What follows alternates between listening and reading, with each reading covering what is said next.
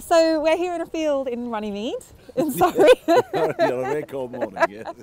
Now, I know that you've said that the Magna Carta could be represented as, and these are your words, an 800-year-old quarrel between an autocratic king who believed that he had the authority from God to rule exactly as he liked, and a set of his barons who represented no one but themselves and their own local and class interests. Why is this important, given that some people might see it that way? Because this unlikely band of scoundrels accidentally did a peace treaty between themselves which incorporated principles of how you should govern a country which became very important in England. And most people don't know much about Magna Carta. Most people have heard of it, and actually it has been cited over the years, and still is sometimes, as the basis of the free society here, that no man or woman can actually be deprived of their liberty without proper process of law, is the key thing they laid down.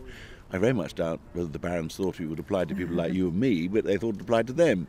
But over the years, it was the beginning of English politics, where people cited it in order to resist autocratic kings, and today we have to be careful of the principles of Magna Carta, because we have the modern, all-embracing, overpowerful modern executive. What do you think are the major challenges to those fundamental rights enshrined in the Magna Carta now? Well, the thing to make sure is we don't get so panicked by terrorism, although there's a very real threat, that we don't get so absolutely concerned about regulating the whole of our lives.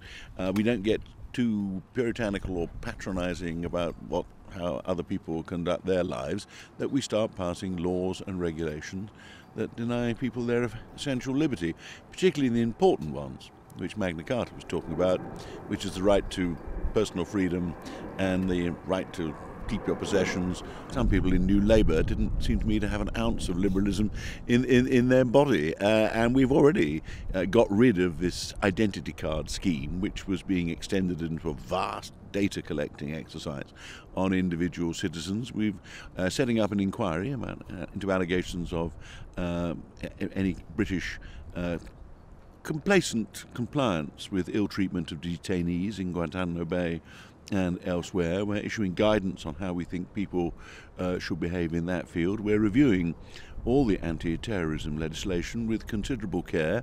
Of course, you have to protect the citizen in the dangerous modern world, but you have to protect the society which we're all defending, and you have to make sure that you get the balance right. Another thing that's aroused a lot of concern lately is secrecy, and the idea that there's a growing secrecy in the courts, and that again is violating that fundamental Magna Carta right of due process. Are you concerned about the increase in secrecy in a whole range of legal proceedings? Things like the confidentiality of the family law courts, so that you don't just have journalists rushing in to get lurid stories about the quarrels over the children of celebrities, I would actually defend. I mean, there is privacy, there is confidentiality. The individual subject is entitled not to have things which are of no wider public interest publicised. So, but other than that, obviously, I start with the principle, as we always have in this country, that justice is an open system, and that any member of the public can wander into any court and listen to the proceedings and hear them. I'm thinking of the case of Al Rawi in particular, where the government recently attempted to have a whole civil trial heard in secret for the first time. Well, there again, we are going to have a look at that. We've promised that we will actually produce a paper on this in the new year.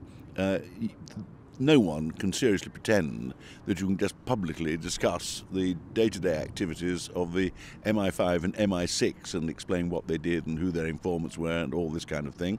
On the other hand, everybody's entitled to a proper process of law, proper protection of their individual liberty, not least, above all, to make sure that you're dealing with the right man whom you're accusing of being a terrorist or whatever it is. It is actually quite difficult, because you can't just fool about and, for the benefit of the wider public, just start discussing your intelligence services in public. You have to work out how, on balance, you can ensure justice is done, the liberties of the individual are respected without compromising national security. It's quite complicated.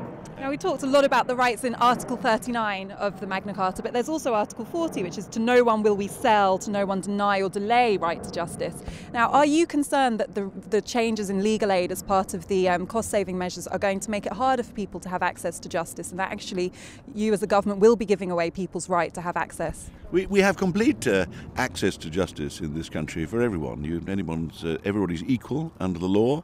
Everybody can have access to justice, and there are very key things where in the public interest we ensure that those people who can't afford it actually have representation and advice to look after their interests. But we have got a litigious society. We have got vast numbers of lawyers. We spend more on legal aid than any other modern state in the world would regard as remotely sensible.